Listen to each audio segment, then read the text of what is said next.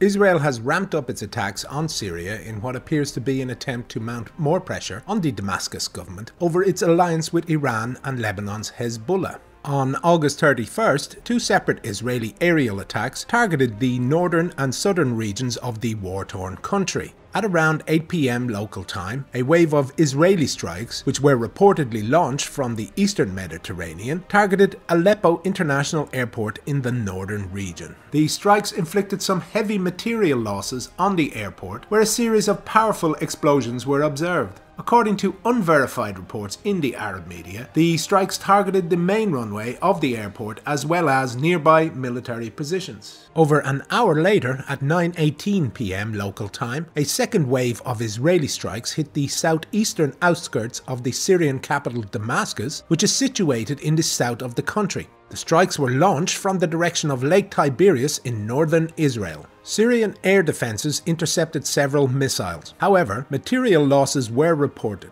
Some reports in the Arab media said that the strikes targeted one of the two main runways of Damascus International Airport. This is yet to be confirmed. Israel launched its strikes on Aleppo and Damascus just a few hours after a US-sanctioned Iranian cargo plane, EPGOX Yas Air Cargo, landed in Aleppo International Airport. Some military observers have speculated that the plane was carrying a weapons shipment meant for Hezbollah in Lebanon. The recent surge in Israeli attacks on Syria has provoked Damascus and its allies like never before. A recent report by the New York Times said that the alliance, known as the Axis of Resistance, have agreed to respond to Israel's repeated attacks by striking US bases in Syria, mainly the Al-Tanf garrison in the southeastern region. Iranian-backed forces in Syria and Iraq have already responded to the August 14th Israeli attack on Tartus and Damascus by targeting the US Al-Tanf garrison with a number of suicide drones on the very next day. However, the drone attack led to a confrontation with the US-led coalition, who responded less than 10 days later by striking positions of Iranian-backed forces in Deir ez-Zor in the northeastern region.